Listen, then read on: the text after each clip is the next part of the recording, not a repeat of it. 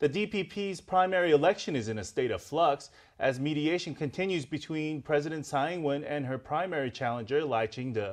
Party Central has confirmed that the mediation process has been difficult and unsuccessful so far. Both Tsai and Lai remain determined to run on separate tickets in 2020.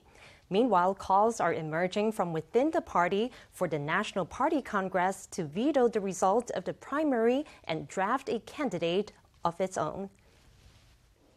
Today, Premier Su was back at Taiwan Taoyuan International Airport on inspection. He expressed satisfaction over security measures that have kept African swine fever at bay. He also called on airport personnel not to let their guard down, as the outbreak was still not under control in China.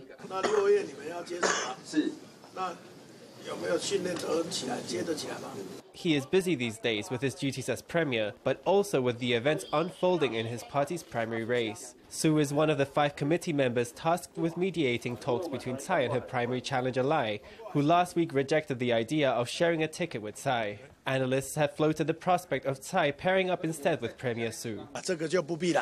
There is no need for that, because right now I'm leading the Executive Yuan, working hard for the benefit of the people. We're working hard to get results, the ruling party's best results for our countrymen.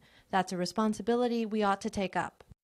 Negotiations between Tsai and Lai have proven difficult. DPP Chairman Cho Jung-tai said some party members are looking into using the DPP's despot clause to nullify the outcome of the primary. For that to happen, 1/5 of party members must sign a petition. The petition would have to be approved by 60% of the DPP's National Party Congress, with at least half of the representatives present. If passed, the motion would negate the results of the primary, allowing the DPP to draft a different candidate. About that, I believe that the DPP's chairman, Cho Jung-tai, will handle the situation appropriately.